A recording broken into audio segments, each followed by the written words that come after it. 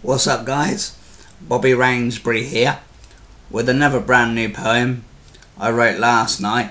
It's called The Day I Found Poetry. The day I found poetry, I found my heart. I discovered my passion, it's igniting by far. I have written over 1,000 now, more in the pipeline.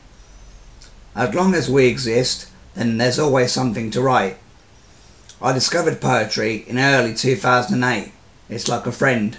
My feelings are the letters stamped out on the paper I send. It opens the clamp of sadness, loosens the noose of lowness, unlocks the bolt of boredom, so I'm free with tales to express. I write poetry about no particular theme. I'd say it would go under life, my poetry category.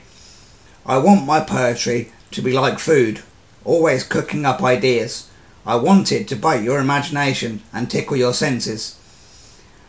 I like to produce a texture of words mixed up to adore, with a flavour of fun and a pinch of comedy to enjoy more. See my paper as the plate and words as the food to view.